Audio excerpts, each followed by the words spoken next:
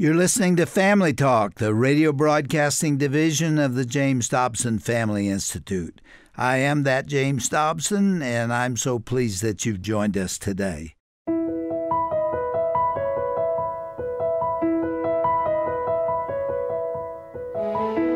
Well, hello, everyone, and welcome to Family Talk, the broadcasting division of the Dr. James Dobson Family Institute. I'm Roger Marsh, and I want to thank you for listening.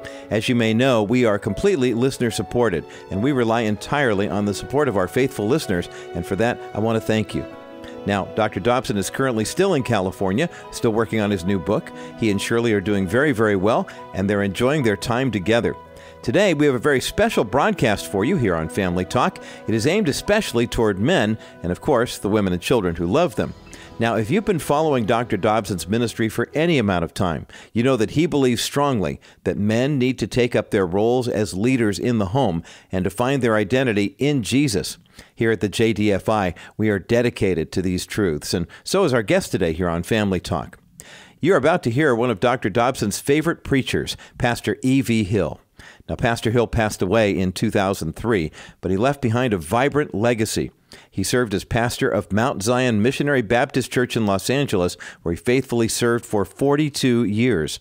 Today, we're going to return to an energetic venue where Pastor Hill spoke back in 1992. It was Folsom Stadium in Boulder, Colorado, where over 20,000 men were attending a Promise Keepers event. Of course, Promise Keepers was started by Dr. Dobson's great friend and former Colorado Buffs football coach, Bill McCartney. That Promise Keepers weekend in 1992 began with Dr. Hill addressing what a man's true identity ought to be. And by the way, Dr. Dobson actually spoke behind that same podium at the Promise Keepers event 1 year later in 1993.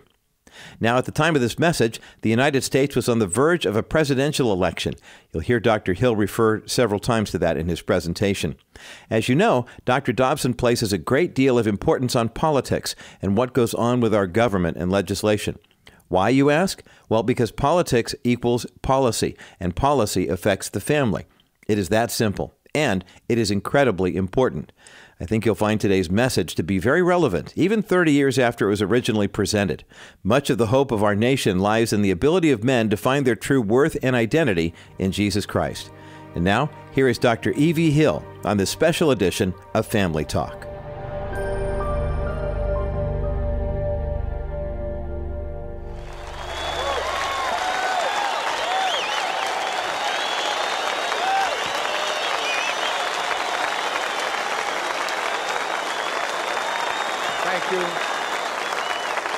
Thank you so very much. We have the right crowd here at the right place. God has greatly blessed us. There are two passages of Scripture that I want to lead you into thinking with me with. One is found in 1 Peter, the 2nd chapter, beginning with verse 9. But ye are a chosen generation, a royal priesthood, and holy nation, a peculiar people, that ye shall show forth the praise of him who hath called you out of darkness into the marvelous light, which in times past were not a people, but are now the people of God, which had not obtained mercy, but now have obtained mercy. And then, of course, in my favorite passage, put on the whole armor of God, that you may be able to stand in the evil day. And with the shield of faith, you may be able to quench every fiery dart of the wicked. The first thing that I think it is very important tonight is to identify us. I believe it is important. I believe it is very essential that the media and strangers who have come to be with us tonight know exactly who we are.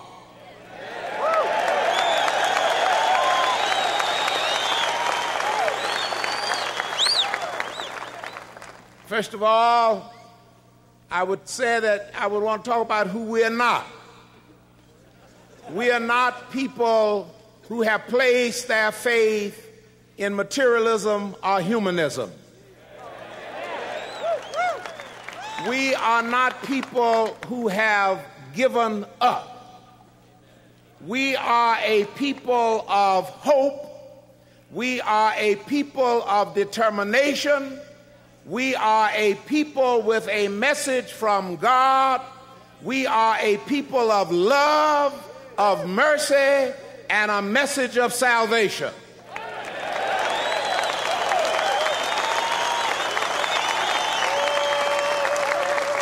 Our message is very, very clear. And we are here to lift up our candidate who is campaigning for your life.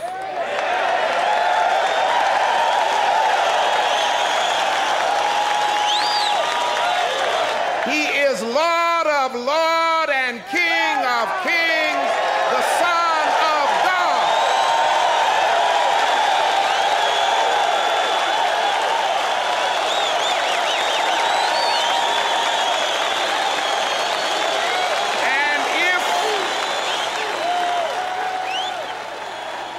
And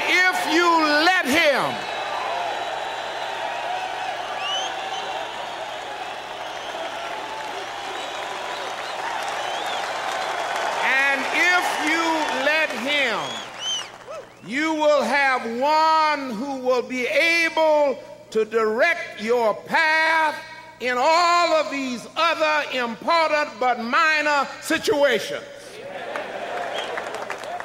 We are identified with Christ because we believe that life begins at finding yourself, and no one has found themselves who have not found the right relationship with their Creator. And the only way you can find your right relationship with your Creator is to find Jesus Christ, for you get to the Father only through the Son.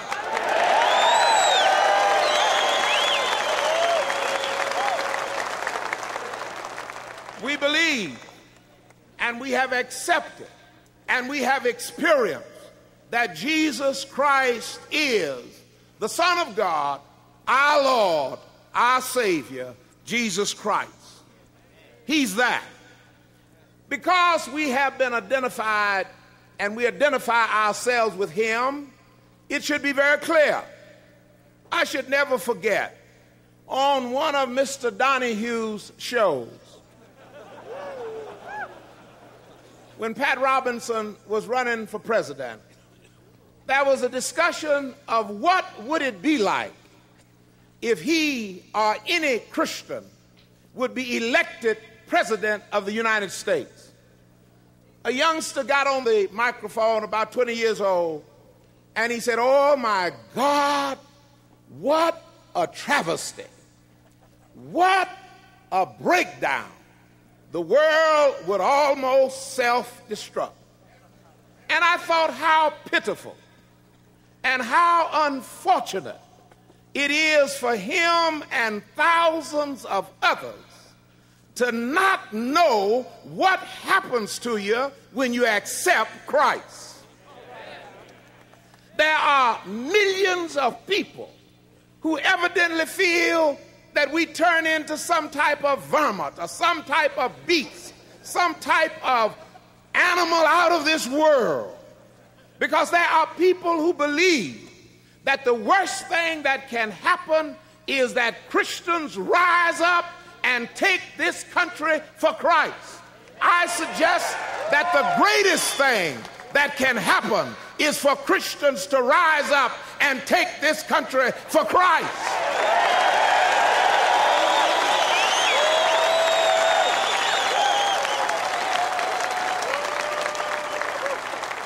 So we're here because we believe the Lord Jesus Christ. We became acquainted with him first by hearing the word of God. As I look out over this throng of people, I am so excited because there are enough of us right here to take every hamlet, village, city, and town, take to it the message of Jesus Christ. 10 or 12, 15 years ago, when J. Edgar Hoover was head of the FBI, he invited a number of leaders, some 200 or more, to New York to discuss the plight of our country as it related to subversive activities. He invited us to hear about the left wing and the right wing movement in the United States. I, for one, was not really interested in neither the right wing nor left wing. It was the bird that I was concerned. All right-wing birds have a left wing. And so all of a sudden, with these 200 people on the 40th floor at the Hilton Hotel, they began to discuss the Black Panther Party and its impact upon New York City. That the Panthers have New York.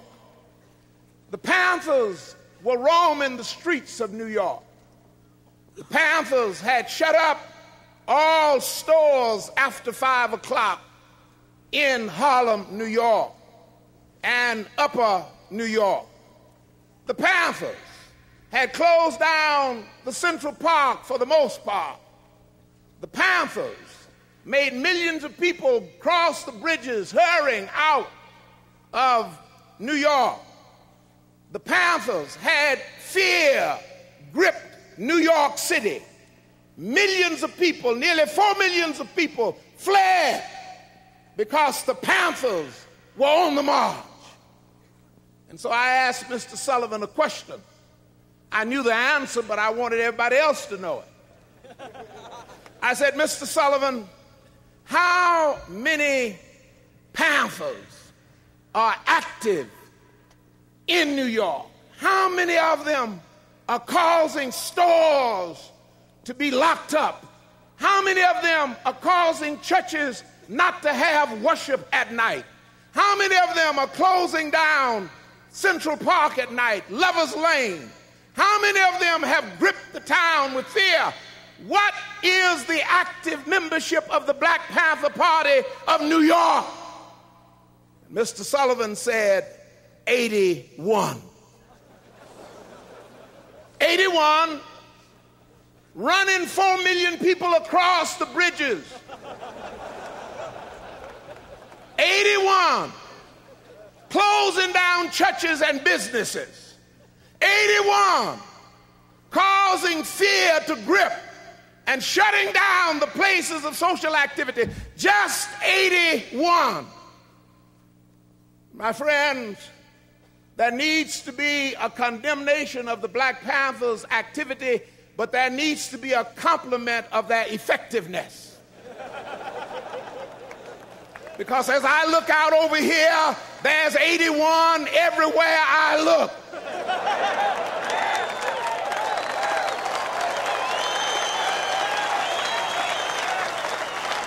And we are not closing down nothing.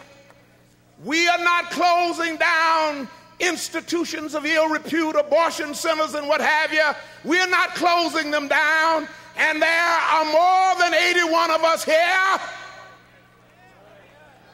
But those 81 were dedicated to the point of their own lives. They cared not for their lives. And they were effective in closing down New York. And I have come here tonight to plead, to beg that these 20,000 men of God, multiplied 81 many times, will leave here with the word so fired up until every city, every community, every church will be turned upside down.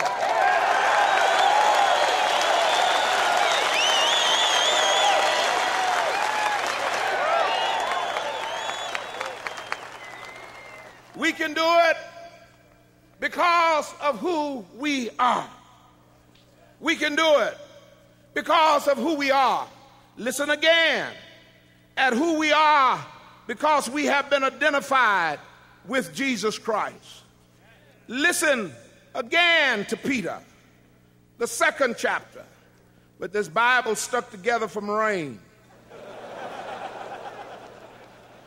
We are a chosen generation. We are a royal priesthood. Because we have been identified with Christ, there is a royalness in us. I'm more than a boy reared in poverty and discrimination in Texas. I'm more than a boy that lived in a log cabin. I am now a member of the family of God. I'm a royal priest. I'm a child of the King. Now, having been redeemed through our identification with Jesus Christ, I wished it was so that all that we had to do was come here to Boulder and enjoy ourselves. I wished it was so that all we had to do was shout to the glory of God. But my friends, our communities will not permit us to remain on this mountain. Our communities, loaded and riddled with dope, our community is filled with the homeless, and our community is filled with those with no food. I feed from 2,000 to 5,000 people every week at the Lord's Kitchen, people who are hungry. Our community, the economics is low, and understandably so. Our community is still filled with racism. Our community, unfortunately, is building tall brick walls separating Hispanics from each other, Afro-Americans from each other, white people from each other. There's work for us to be done. These are the fiery dots of the wicked, and he's firing them at us. Everywhere we go, Satan is on his job. We who have been identified with Christ must get what we can on this mountain, but leave this mountain and go wherever we have come from and make a difference in the name of Jesus. Paul gives us a shouting verse. He says, with the shield of faith, wherewith ye shall be able. He didn't say it is possible. He didn't say maybe. He said with the shield of faith, our faith, with that faith as our shield, we can quench, we can squash, we can destroy, we can put out of business every fiery dot of the wicked.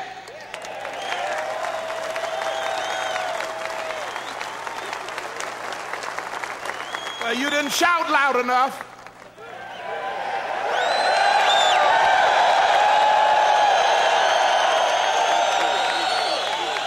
So let's put it another way. Let's put it another way, and you ought to shout.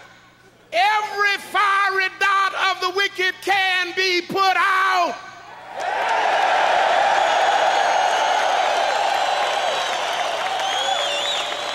The homeless can be sheltered. The hungry can be fed. The lost can be saved. The homes can be redeemed. The children can be saved. We can overcome. We can be all right.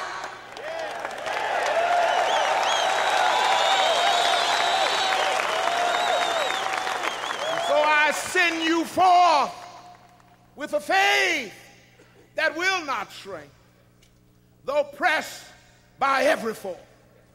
I send you forth from here this weekend, bold and venturous. Go out there and witness to the lost. Organize for the gangs. Organize for the hookers. Organize for the pimps. Bring them all back to God's fold. They are God's children. Let's start a bonfire right here and let it spread. I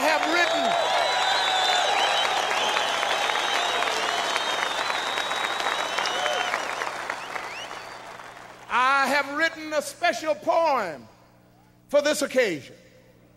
I dedicate it to every one of you. Go on. Go on. Go on. Go on. Go on. Go on. Go on, go on, go on. Go on, go on, go on. The second verse. Go on, go on, go on, go on, go on, go on.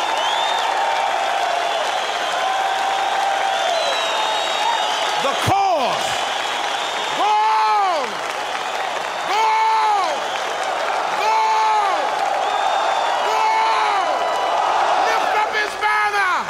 Our Christ marches on.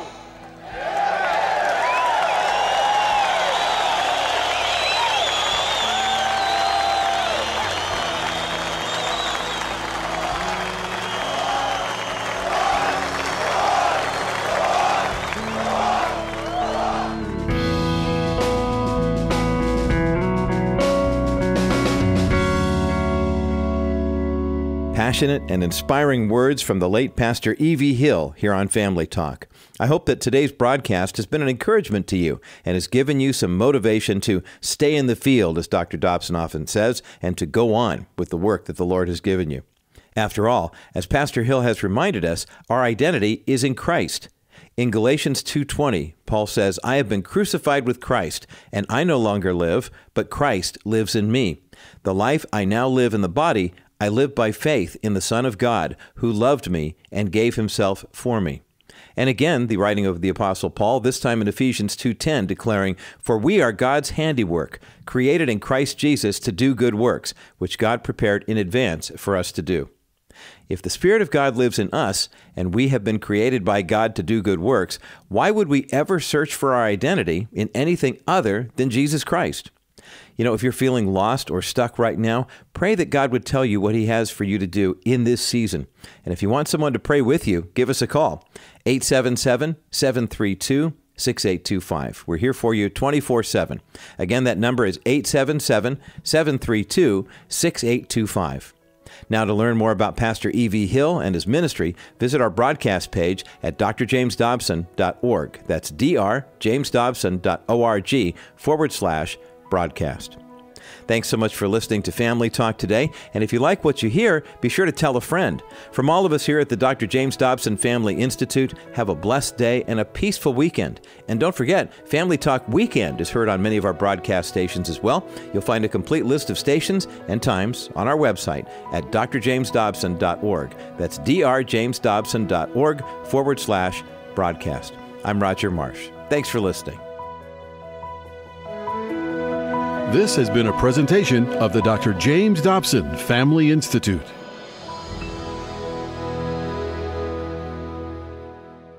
I've never met Larry Walters, but I know I like him. Larry's a truck driver from Los Angeles whose boyhood dream was to fly. His family was poor and the dream remained out of reach, but he never gave up hope. Then one day, somewhere around his 33rd birthday, he emerged from the garage to capture the attention of the entire city. A weatherman at the Los Angeles International Airport noticed this small blip on the radar screen. High above the city, Larry was flying. He was sitting in an aluminum lawn chair hooked by ropes to 45 weather balloons. A parachute was strapped onto his back just in case, and he was carrying a CB radio, some peanut butter sandwiches, and a BB gun to pop some of the balloons when he was ready to come down. Later, when a reporter asked if he was scared, he said, "Wonderfully so." Now, that may not have been the smartest thing anyone ever did, and Larry is lucky he didn't crash land on a California freeway. But you do have to admire the guy for having the courage to try something new. Let me ask you what new idea has been buzzing around in your head for years, just waiting for the confidence to go for it. Have you wanted to start your own business or go back to school or write that book that's somewhere in the back of your mind? Maybe this is the time to set your dreams in motion. If Larry can drift skyward in a lawn chair, you can reach for the heavens in your own way. To find out how you can partner with Family Talk, go to drjamesdobson.org.